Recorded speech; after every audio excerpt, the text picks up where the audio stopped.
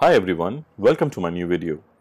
We all know that to use AirDrop on your MacBook, you need to go to Finder and then click on AirDrop.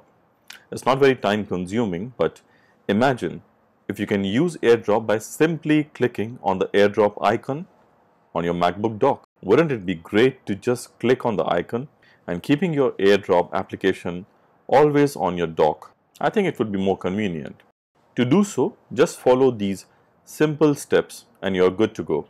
So let me first remove the icon from the dock and show you how simple it is to do so. Just click on Finder. Now click on Go. Now click on the Go to Folder option. Now you have to type this command, but no need to rush because I have provided the link in the description. You can just copy paste. Click on Go. It will take you to this page. Now you can see AirDrop as an application. Just drag and drop on your dock.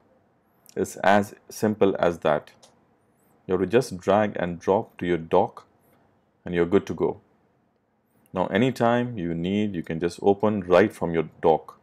Now having it on your MacBook Dock can be very useful because in case if you have a lot of Apple devices and you frequently use AirDrop with your Apple devices, it can be very handy and very useful for you.